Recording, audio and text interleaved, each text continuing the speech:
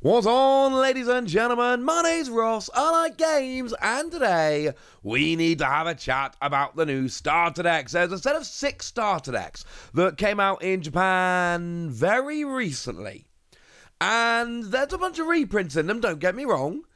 Most of the cards are reprints, but each of these starter decks have some new cards in. And with a bunch of new cards comes a bunch of new rulings. And I know we've done a few FAQs on the channel lately, but you know what? There's been a bunch of stuff about which to do FAQs. Well, today is no different. We've got a bunch of new cards in these 6 starter decks, so we're going to go forward in order, looking at the rulings for these starter decks. Sound like a plan? Excellent. So over in starter deck 15, that is the Edward Newgate starter deck, the only ruling we got here is about Thatch. This is a 1-cost 2,000 power counter plus 2k, which incidentally counter plus 2k is awesome. And on play, if your leader is a Whitebeard Pirates leader, then give up to one of your opponent's characters minus 2,000 power for the turn, and then put the top card of your life into your hand. So, minus 2k for your opponent, and then you pick up a life, which of course can be good for other Whitebeard cards, gives card advantage, etc. Okay, what if I don't have any life? My leader is Whitebeard Pirates, but I have no life cards. What can I do? Well, what you do is you lower the power of your opponent's character, and then you go to add life to your hand, but you can't, so you don't. But you do still get the minus power. Well, if my leader is Whitebeard Pirates, and I cannot reduce my opponent's character by 2,000, do I still add the top card of my life to my hand, or can I choose not to? You still have to take the life card. And the reason is, you lower power, and then you pick up the life. Well, if you lower power and there's no life, then you lower power and there's no life. If there's no one to lower power, but there is life, then you go to lower the power, there's nothing to lower, and then you pick up the life. You do one, then the other, but the second is not contingent upon the first. That is very important. Starter deck 16 is our Uta starter deck, which is kind of humorous to me because, of course, this is a reprint of an Uta, which was a starter deck in the first place, and this time we've got 2 characters that need a ruling. Starting off with Gordon. Gordon is a 2-cost, no power, counter plus 1,000 blocker. And when your opponent attacks, you can discard any number of music cards from your hand. And for every one that you discard, you give your leader or up to one of your characters 1,000 extra power for the battle. Okay, well, can I discard 2 cards that are music and give 2 of my characters an extra 1,000 each? No. You are buffing 1 character only. You are not buffing multiple. Moving on to Charlotte Katakuri. There is a Charlotte Katakuri deck, but there's also a new Charlotte Katakuri in the Uta starter deck. 3 cost 4,000 power, counter plus 1,000.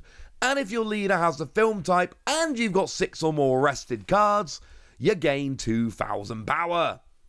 Lovely. Well, okay then. If you've got 6 or more resting cards, including this one, will you get the 2,000 power bump? Yes, you will. Bearing in mind, right, if you play this, you've got to have 3 rested Don after it's played. With this is 4. Attack with your leader to make sure that's rested is 5. Getting the extra 2,000 here is very, very, very straightforward. You should be able to get it, honestly, pretty much all the time. So starter deck 17 here. This is your one that is focused around Don Quixote do Flamingo, which, I'm just saying, that deck seems like it's getting better and better lately. And Bandai really tried with this starter deck to make it better. So there is a new Crocodile, and there are 2 questions about this new Crocodile. What Crocodile actually does is 4 cost 5,000 power, counter plus 1,000, and on play, reveal a card from the top of your deck. If it is a 7 Warlords of the Sea card, draw 2, and place a card from your hand on top of your deck. Okay. Well, the ruling is just a clarification on what does it mean, what happens when you see a 7 Warlords of the Sea. So I reveal 1 card, and then I look at 2 cards, but that includes the revealed card, so 2 in total. And then you place any card from your hand on top of your deck, but it does not have to be one of the 2 cards you just picked up with Crocodile's skill. It could be one you previously had in hand. What happens if you reveal a card from the top of your deck, and it's not a 7 Warlords of the Sea? Well, you put it back on top of your deck, face down. The standard response to, oh, it's not the thing that I was hoping it was going to be. Never mind. There's also a new Trafalgar Law, again 4 cost, again 5,000 power, again counter plus 1,000. This is one of the designated super rares from the deck, I should add. And on play, you may return one of your characters to its owner's hand, and if your leader is a 7 Warlords of the Sea, return a cost 4 or lower to its owner's hand. Well, if I don't have a 7 Warlords of the Sea, can I return one of my characters to my hand anyway? Yes, you can. But you can't return one of your opponents. Essentially, the way it works is returning one of your characters to your hand is essentially the cost of the skill. That is the requirement of the skill. Once you've done that, you can return a cost 4 or lower character to its owner's hand, but that's actually separate. First, you put a character in your hand, then you look to your opponent's board. Oh, there's no character, but you still returned one of yours to your hand, which of course could be big, because you might have something like the new Buggy that you use for the play skill that lets you rearrange the top 3 cards of your deck, but it's also got counter plus 2,000, good play skill, not doing much when it's on the board, so you bounce it back to your hand and you got an extra counter plus 2k in your hand ready to go. So yes, there are absolutely situations here where this is worth using, even though your opponent doesn't have a character to bounce.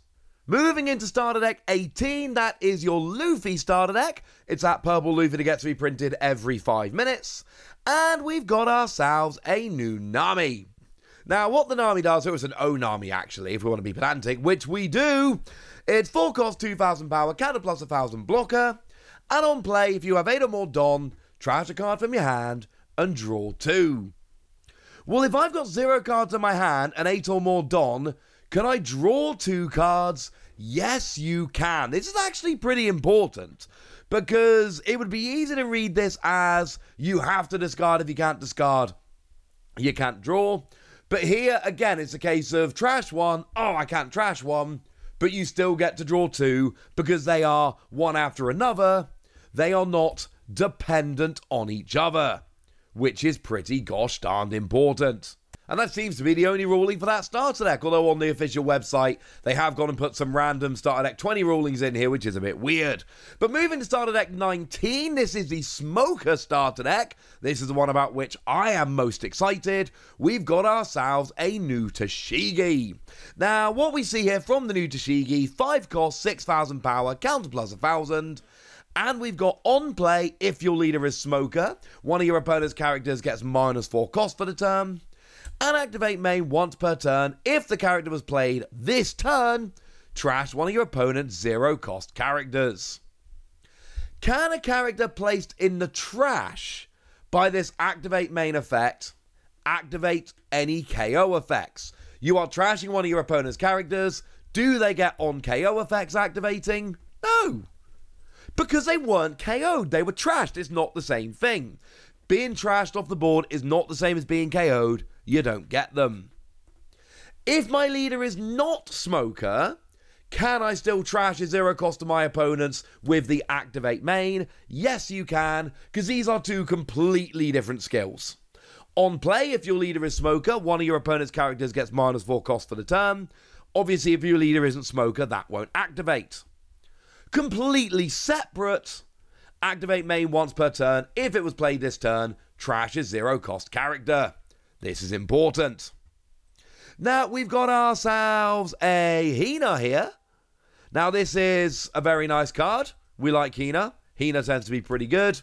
We got 4 cost, 6,000 power, no counter, and of course, it is a designated super rare. And Don X1 on your opponent's turn, this character gets +4 cost, makes it more awkward for your opponent to get rid of. And activate main once per turn. You can put a card from your trash to the bottom of your deck to give your leader or up to one of your characters a rested Don. If you don't have any cards in your trash, can you use this? No! Because it's before the colon. And anything in bold before the colon is a requirement. It is the cost of using the skill. So you can't pay that, you can't do the skill. There is also a Monkey to Garp, which is a new card coming in this deck. Free cost, 4,000 power, counter plus 1,000 blocker. And activate main once per turn. You can put a card from your trash to the bottom of your deck to give one of your opponent's characters -1 cost for the turn. You can probably guess what the ruling is, and you can probably guess the result. What if you've got no cards in your trash? Well, then you can't do this, can you? The answer is no. No, you cannot, ladies and gentlemen, because it doesn't work. It's a requirement of the skill. And our last starter deck here is your Charlotte Katakuri, and obviously there is a new Charlotte Katakuri character.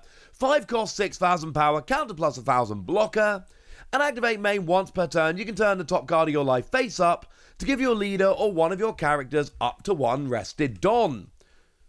Again, before the colon means it's a requirement.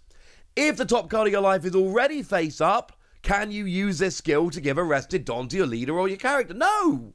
Because you have to turn the card face up. If it's already face up, you can't turn it face up, and therefore you cannot use the skill. There's a new Charlotte Cracker, 4 cost, 5,000 power, counter plus 1,000. When this character would be KO'd by an effect, you may instead trash the top card of your life. And as a trigger, trash a card from your hand to play it. If this character is KO'd by an effect, but I don't have any life, can I save the character from being KO'd? Nah, mate. Because you need to trash the top card of your life instead of taking the KO. If you can't do that, then you just can't pay it. Sorry about that. And then the final card here is we've got a new Charlotte Lin. 6 cost, 7,000 power, and on play, you trash a card from your hand, and your opponent does one of the following things. They either discard 2 cards from their hand, or trash a card from the top of their life. Well, if I activate this and my opponent chooses discard 2 cards from their hand, who chooses the 2 cards? The player who has not activated the effect. I.e., you play Charlotte Lin, your opponent chooses which cards to trash. If you activate it and my opponent chooses put the top card of their life into their trash, which player's life goes into the trash? Obviously, it's your opponent. We had this same issue when we saw the previous Charlotte Lin, the one from Starter Deck 7, and there was a question as to, well, you know, what are you actually choosing here? Look, I'm playing Charlotte Lin, something bad is happening to your board. We're not doing the thing where I'm playing Charlotte Lin and you get an advantage. That would be ridiculous. So here, yeah, it's the bad one. So I'm not playing this and you're either trashing 2 cards from your hand or one of my life. No, you're trashing your own life. And there are actually a couple other rulings about Charlotte Lin that were found in a different place on the website, but don't worry, I've looked everywhere and put them all together. Somebody messed up a bit putting them on the website. It's fine, it happens. If my opponent has 0 life, and I activate this effect, discard a card from my hand, can my opponent choose to put the top card of their life into the trash? But even though they have no life, yeah. But, gutted. So basically, if your opponent already has no life and you play this Charlotte Lin, they are going to, well, if they're paying attention, they're going to choose to trash the top card of their life, which of course does nothing. What if my opponent has 1 or 0 cards in hand, and they choose to discard 2 cards from their hand? Yeah, they can as well. So if they've got 0 cards in hand, I feel very confident they're going to choose to discard 2 cards from their hand, which of course nothing actually happens, but hey-ho, you need to be a bit careful when you play this. So there we go. That's it. That's all the rulings. I had a good look round. I found all the rulings, and now it's over to you guys. What do you think about these? Which ones are exciting to you? Which of these starter decks are you most hyped for? Let me know in the comment section. Go nuts. Me nice. And then make sure you like this video, subscribe to this channel, follow me on Twitter at TheWasi. That's where we talk about One Piece and a bunch of other card games. And please do consider checking out patreon.com/PTCGradio, where you can support the channel, get some bonus podcasts, and all kinds of fun things. But by far the most important thing, as always, look after yourselves till next time, would ya? Thank you very much for watching. My name's Ross, and you've been watching Wossy Plays.